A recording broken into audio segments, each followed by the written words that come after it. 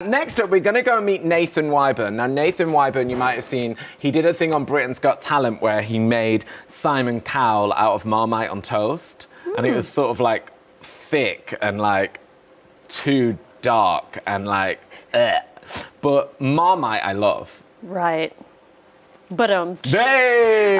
Nathan has previously made portraits of Kate Moss using moss. I got it. Steps using his feet. Yes. And Reese Witherspoon. And then without her spoon. Good. Great. Thanks. I was really proud of that. Let's see what madness Nathan is up to now. So my name is artist Nathan Wyburn, and I'm so excited to be here at Student Pride. I'm a pop culture portrait artist known for maybe using unconventional materials, including food. So maybe we should find out what I'm going to be using for my artwork today. So I've decided I'm going to make some portraits of some of the special guests involved in the event this year. But I'm not going to use paints and pastels and all those traditional things. I'm actually going to be using some pizza. So here are all my pizza ingredients. I've got some cheese and olives and peppers. Tomato puree will be the key ingredient, I think, and obviously the pizza base. And I'm also going to be using some lipstick.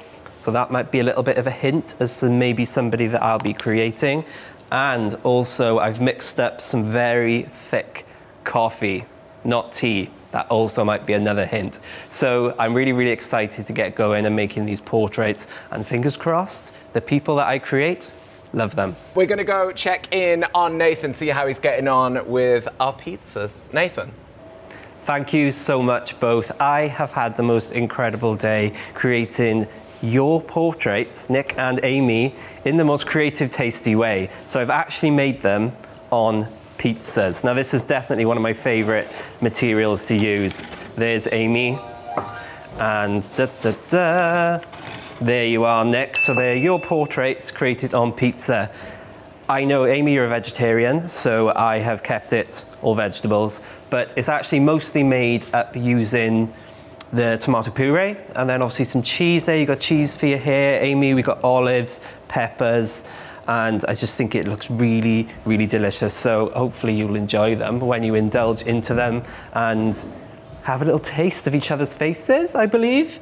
And I've also decided to, because I'm a huge Drag Race fan, lipstick for the incredible Lawrence Chaney, winner of RuPaul's Drag Race.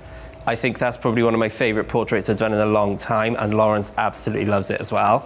So the lipstick for Lawrence Chaney, and of course, if I was creating tea or coffee, I wanted to answer the question, and I have made tea or coffee using coffee, and it smells absolutely incredible. And that's always one of the nicest things about my work as well, is the other senses get ignited as well. So the pizza portraits smell incredible. This smells incredible. Lawrence doesn't smell, I'm sure she's happy about that. But I'm really, really pleased. And thank you so much to Student Pride for having me as well. So I guess it's just back over to you guys to enjoy and eat each other's faces. Thank you. Wow. Wow. Mind-blowing. Thank you so much, Nathan Wyburn. That, like, pretty much blew my mind. I mean, we've not actually looked at these in real life. I presume they've been cooked. Should we do it on 3? Yep. 1, 2, 3. Oh, wow. There's a pepper. I look quite tasty, actually. Mine's fabulous. I look like I've been given Madonna's gappy mouth. Look. I really appreciate the eyelash detail, Wow. I must say. Absolutely. Fabulous. Get it? Guys, thank you so much for watching this evening.